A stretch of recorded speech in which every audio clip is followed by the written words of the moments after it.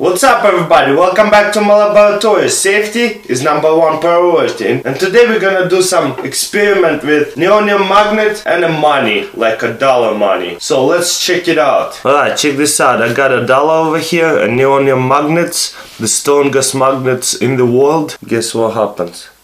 It sticks into it.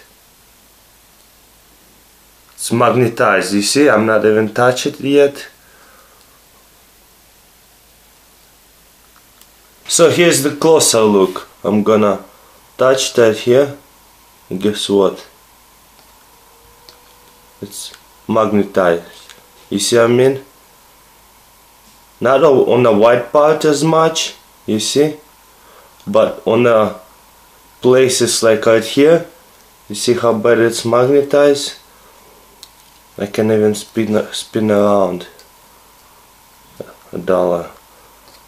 That's how good it is magnetizing.